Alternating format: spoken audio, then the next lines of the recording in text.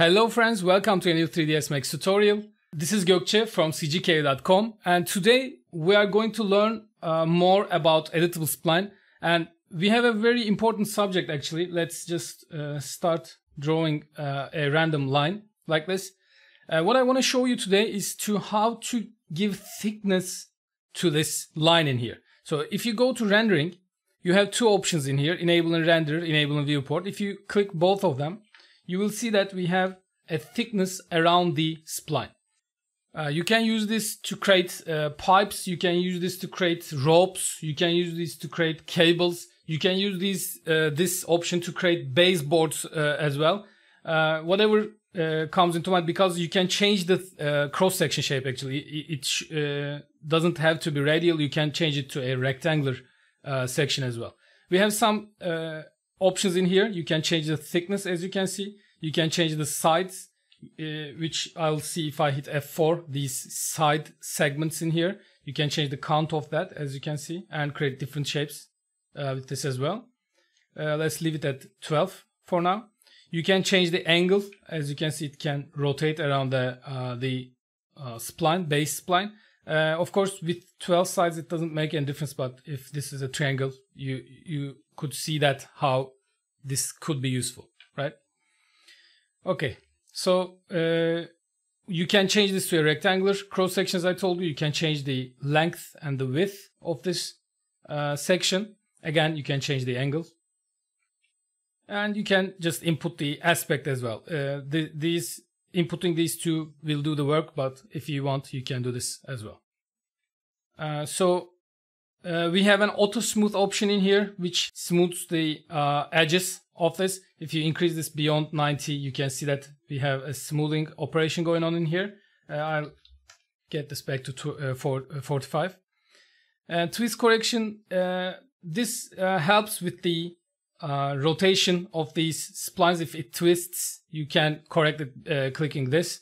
I never found this that much useful, but you can click on this cap option to open up the end surfaces, as you can see, and this could be useful because then you can just add a shell on top of this, for example, and create more interesting different shapes with this. Okay, you can even add a slice modifier, for example, and remove the top, and you can see the inner size of this. Maybe we could add another cap modifier and cap these openings as well. But whatever, we will use these to model different things later on. For now, I just want to show this to you as a theoretical subject. So if I click on quad cap, I guess this, what this does is it bevels the ends, as you can see. And this could be very useful as well. I guess this is a new option. I've never seen this before.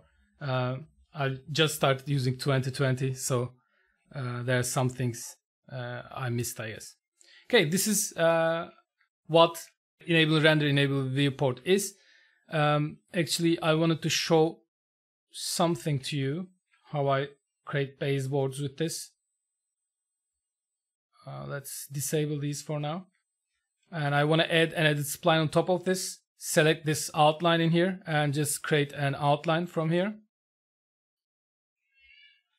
Then I want to add an extrude.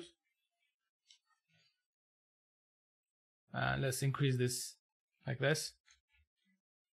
Let's input actual sizes actually in here. This should be a room with 500 and 500 centimeters. Let's delete this edit spline and add it again.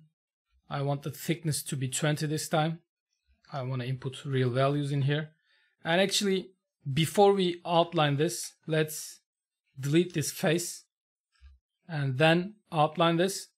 That way we will be able to see the inner size of this. Okay, and let's input the extrude 300 centimeters. So this is a standard 5x5 room. Okay, and now if I go to spline, shape splines line, and hit S to activate the snaps, and then just create a inner line like this. And then let's enable and render, enable and viewport. Let's set this to be rectangular and maybe move this up a little bit. Sorry, I need to hit S to disable it again. Or you can just I can just adjust it from here as well. Yeah. If I hit input 4, maybe it's not exactly 4 because this is not exactly 8. Okay. Now you can see that we have a baseboard for the room. Okay. And if you, I'm going to show this to you later on, but if you want to create different or more interesting cross sections in here, what you can do is you can add a sweep on top of this. And if you add this, you will be able to play with more options. Like I want to make this sit from this corner, for example. Okay, let's bring this down. Yeah.